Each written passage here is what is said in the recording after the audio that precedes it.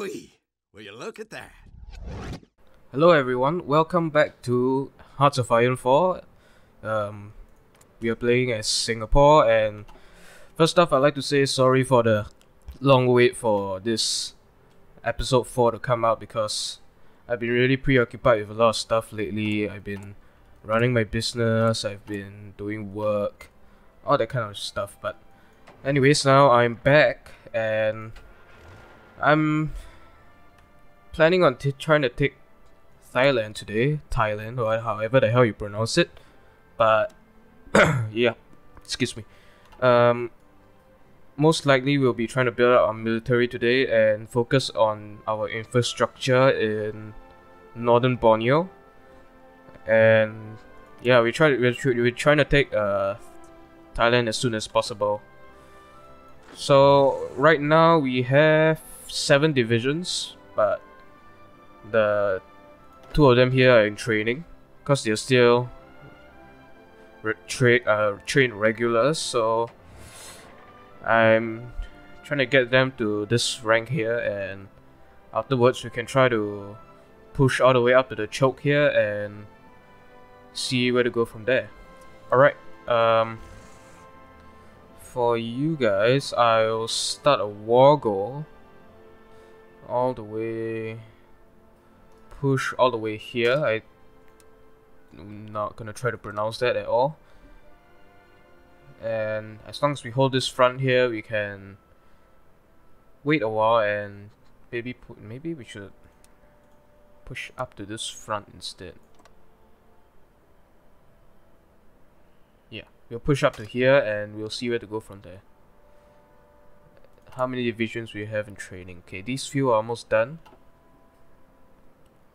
And patrols. How many divisions does Thailand have? 11 to 19. That will drastically go up as soon as we start justifying a war goal. So I'm just going to justify first and wait for the rest of my divisions to train up fully. Then we'll push in very slowly. Alright, logistics. Let's see what Borneo has. Borneo, yeah, we already queued up infrastructure here.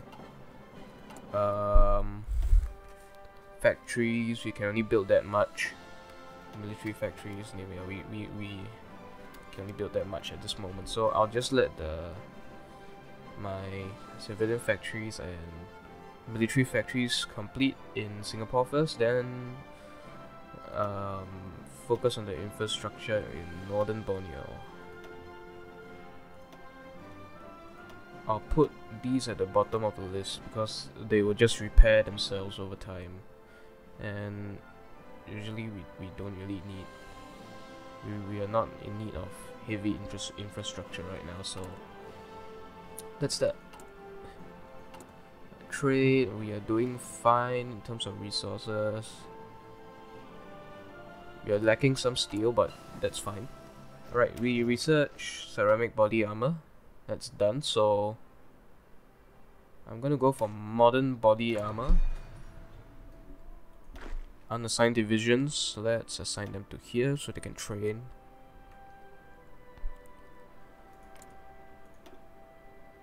Yeah, they're starting to ramp up their military power right now. 14 to 15. It was, I think, 11 to 10 a few minutes ago.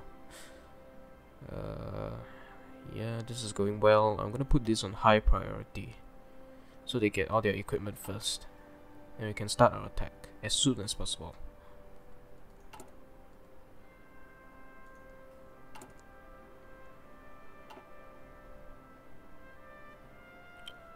After Thailand, maybe I'll have a shot at Cambodia, and but I will try not to attack the communist countries first, because they'll most likely join the Chinese faction for support, and I honestly can't fight China right now.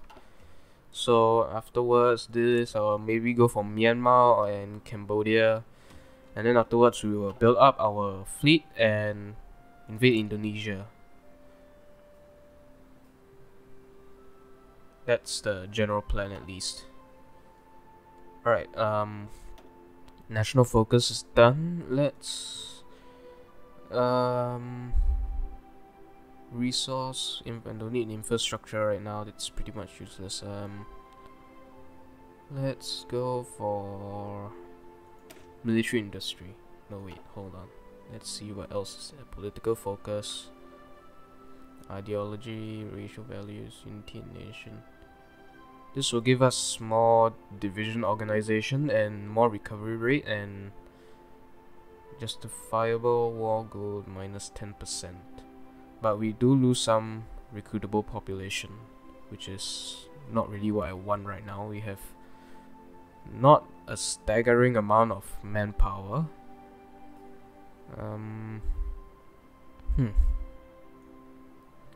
Army focus, army experience, not what I need right now. Let's see here. Isolation, interventionism. I'll just go for military industry. Then afterwards, I'll head down here to get more research slots and research bonuses. Alright, military industry it is.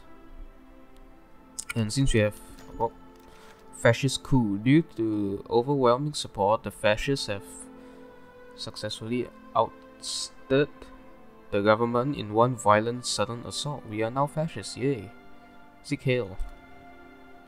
So now we are the Empire of Singapore. And we have no leader, Marcus Evans, no portrait.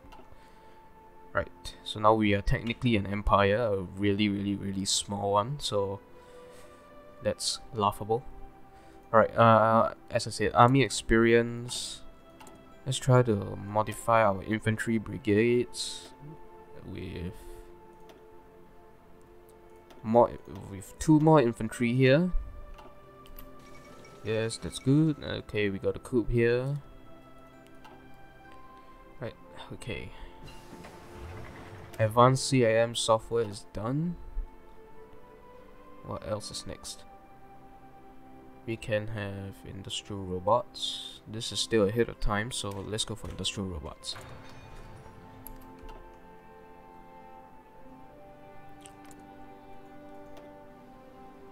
Right. Thailand is still at 14 to 16 divisions right now, so, and they bulked the entire army all the way here. Okay, that's gonna be a problem. Modern gentry, main battle tanks done. I'll go for more infantry upgrades. Red dot sight. Yes, it's 2018 and we still don't have red dot sights yet, so let's build them up. Okay, so there's quite a lot of them here, and that kind of worries me that they're just gonna roll us all the way in here. So I'm going to build 5 land forts here. No, 4 land forts on each tile. Right. 4 land forts each, and push all these to the front. We need the land forts as soon as possible. And the plan is to let them attack in with my forts and my troops here, and let them take a bit of attrition. And once they have very low organization, low attrition, just push right through. If it's possible, we will have to take Hat Yai first to surround these. Alright, airline scandal. One of our major civilian airlines has been involved in a major corruption scandal involving aggressively contesting airspaces both at home and abroad, and even bribing airport officials to deny competition planes, landing grounds for hours on end in order to waste their fuel. The airline, and by extension our government, has been questioned for regarding these practices. What do we do? Our companies will do what's necessary and we'll put an end to this. I mean, we are fascist, so we kinda can do whatever the hell we want, so we do whatever that's necessary. Right, we got political points, and I'm going to save these up for partial mobilization, and then that will give us a bit of a bonus. But right now, it's not worth to go for early mobilization as of now, so I'll just cancel that.